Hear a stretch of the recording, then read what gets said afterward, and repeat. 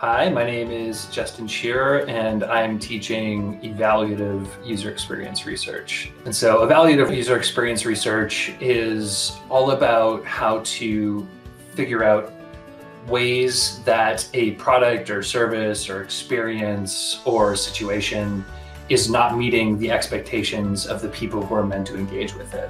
And it's basically the sort of one of the core disciplines of all product development.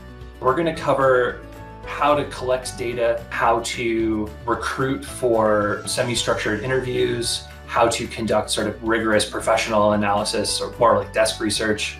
We're going to learn how to make sense of the data that you collect and how to make sense of the interactions that you have with people in interviews. And then we're going to figure out how to actually communicate those results back to your stakeholders. So if you're a designer, or if you work in product, or if you are a more quantitative person, or even if you're an engineer who wants to figure out, hey, what's working about this app, what's not working about this product that I'm working on, this is going to be a great starting place. Ideal students for evaluative research are people who have a sort of burning desire to make things better in the world. Also just curiosity.